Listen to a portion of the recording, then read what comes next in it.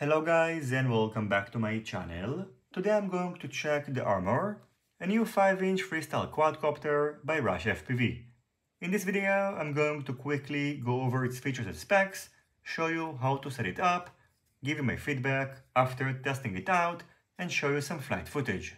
First of all, in terms of packaging, inside the box you can find the Armor 5-inch drone, which is pre-built, available in both analog and digital versions, and with or without a TBS Crossfire Nano SE receiver, a single set of Ethics S5 5-inch propellers, two 25cm long high-quality battery Velcro straps, STP Hobby stickers, some spare screws, and the boxes and accessories of the Blade Sport 50A BLL32 ESC and F722 digital or analog flight controllers, which are featured in the Armor 5-inch build.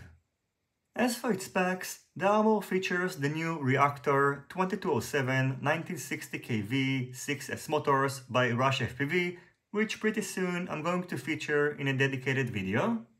The digital version features the Caddx VISTA digital transmission system, the original DJI camera, and the longer version of the RushFPV Cherry LHCP antenna.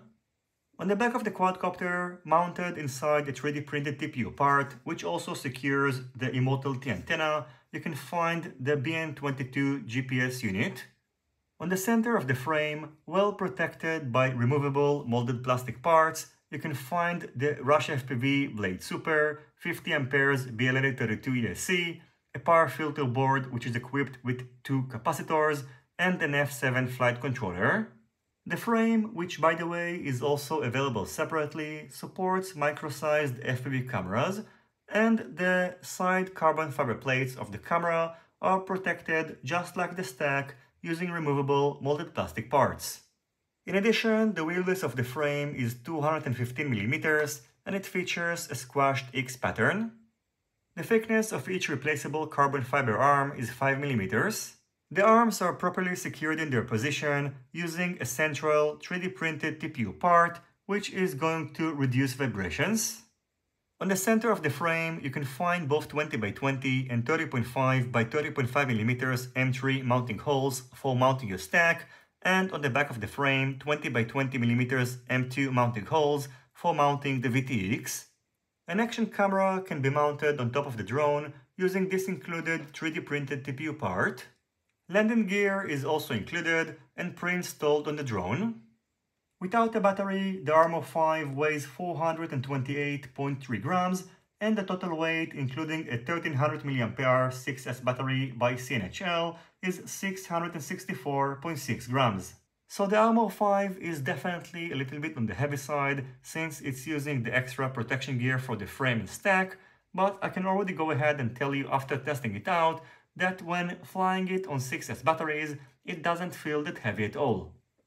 As for configuring the Armor 5, here you can see a quick overview of the default beta flight settings that the quadcopter was shipped with.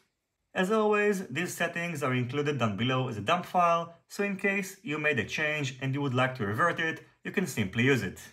In addition, unfortunately, the Armor 5 does not come pre-tuned, so you might want to adjust the default PID settings that it is using, and by default, out of the box, the Betaflight GPS rescue feature is disabled, so in case you'd like to use it, you should manually enable it, but before that, in case you're not familiar with this feature, I recommend to check out my tutorial.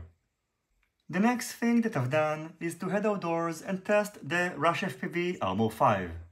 Overall, after testing it out, I can tell you that this quadcopter features a very impressive setup, and the first thing that you are going to notice about it, in case you're going to get this quadcopter, is the high attention to details, which includes the protection of the motor wires, the 3D printed parts, and of course the molded plastic parts, which protect the stack, VTX, and the frame.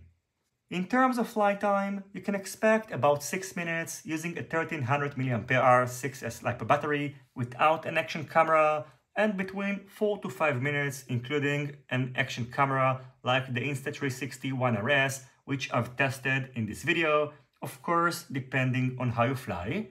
As I've mentioned before, despite the fact that this setup is a little bit heavy, the flight time is not bad at all, and it feels quite agile in the air using a 6S battery. In addition, I really like the design and quality of this frame, and I think that the only downsides that I found is that this quadcopter does not come pre-tuned. Maybe it's going to be changed soon, and in case I am going to get a better tune, I'm going to post it down below. And I also think that even though it's a minor issue, it could have been great if it came with another set of propellers. So considering everything that I've said, in my opinion, in case you are in the market for a new 5-inch Freestyle quadcopter, you should definitely check out the RushFPV Armor, as it is definitely one of the best options that are currently available. Now I'm going to wrap up this video with some flight footage. As always, I thank you for watching my video. I hope you enjoyed it and you found it useful. If you have any questions, feel free to ask them in the comment section down below. Don't forget to leave a thumbs up if you liked this video, and consider subscribing to my channel and hitting the notifications bell if you're not already subscribed. See you in my next videos, and goodbye.